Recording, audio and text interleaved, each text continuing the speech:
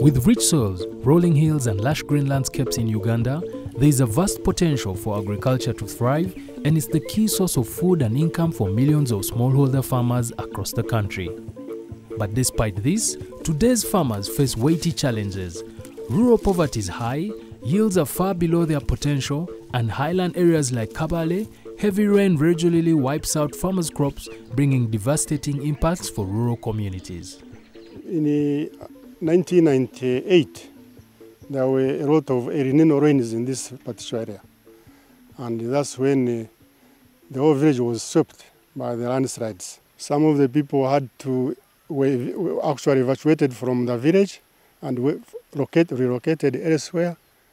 The gardens were submerged under the debris, so it was really total havoc in the village.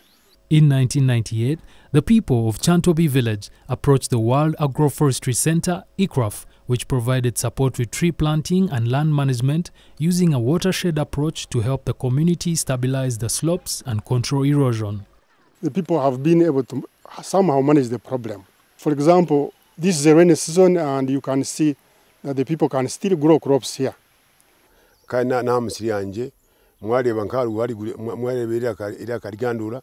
Njinji bjiri kugira no kutanga imitunga yangu itakayagenda kandi mwaza musiri gwanje guri kuriya murashanga ndimiriyo ebina ebiratanga amezi kugira ngo amezi garo kuri musozi gije gashume garaza mukina gahwera musozi so ntagezo no kubegeza kugira ngo ujona amezi gatatu kutemba gona gahwerega musozi yetimu areba kuri. Agroforestry is the deliberate integration of trees on farms.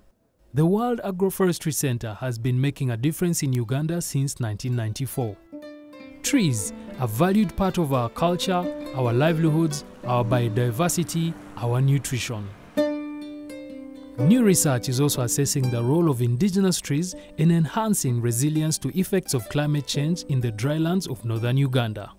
The native Shea tree, which grows in the northern and northeastern parts of Uganda, is thought to be especially important for improving the yield of some agricultural crops. Shea also brings valuable income for rural communities. We grew up year. Group era luani AVID. Dongi group kunasha wano beru karachel. Akaote choko ya wadang karachel. Mayani and one cow bill. Can you wear your pola? Machiel, can you wadang metedu deck? Mario, Kawano bill te chato.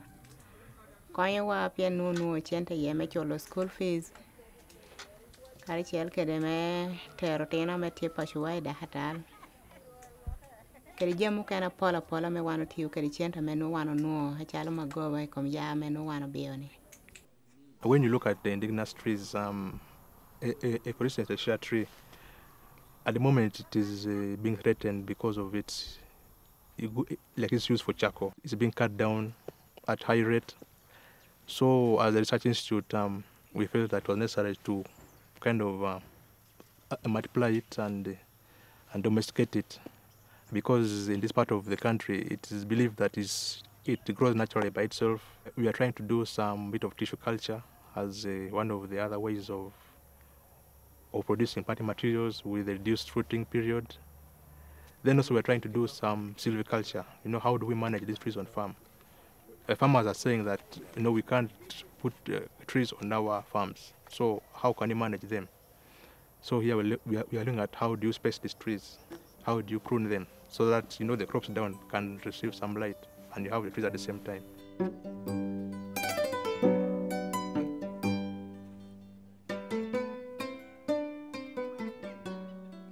When interventions in agroforestry had just started, we saw a lot of exotic introductions. And the local farmers took this as the mystery trees that can solve every problem. And there was a tendency for them to ignore the indigenous tree species, which are locally adapted to their environments. And so we saw a shift in farmers wanting to prefer exotics, yet these indigenous tree species can also serve the same purpose if well introduced and managed.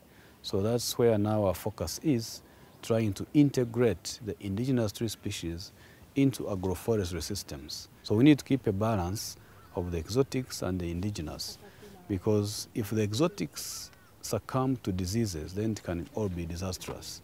Yet the indigenous can well adapt to some of these problems that come. Most people agree that planting more trees on farms is to be encouraged, but deforestation, especially for charcoal, is a major challenge for Uganda. As far as charcoal is concerned, over 95% of the people use charcoal and firewood for cooking. It all comes to wood. So on a daily basis, every home almost in Uganda uses charcoal and firewood. And in the rural areas, it's about 100% of that population. People are just removing trees that are found in the wild. Some of the people are converting some of the private forests that they have into producing charcoal, and then the land is converted to agriculture. To combat declining forests, experts say growing trees on farms will be critical to ensure that people can still get the products and services they need from trees while improving tree cover in the country as a whole. The focus has been on the large-scale growing of trees. But our research demonstrates that when you involve small-scale farmers planting trees on their farms in different arrangements in a large kind of area, what we call the landscape approach, you are able to achieve the same impacts or the same kind of volumes of trees what the large-scale planting does. More so, the small-scale farmers, they will be planting a mix of trees which are really very good for our environment.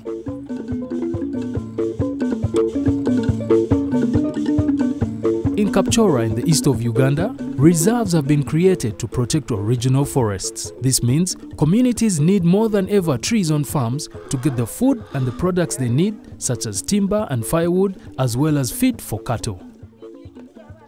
Mi pick up correct bandani gasele ngalecho jenama gogo je ga amla jinum nege de jinum nege gle Jamatele jijo nani Cathy singet le garaktaj majbo belo mi piko gushi Cathy kumajele singet jinum nege wok mandataj bogi amne yoga jenyor jido kinyi ge wige tutla ge ginye jemosi amle jemitaje sabo nokyaje. The Land Care Project has worked extensively with the community here in Tegeres village and has provided support and trainings to bring farmers together and to help them manage their land.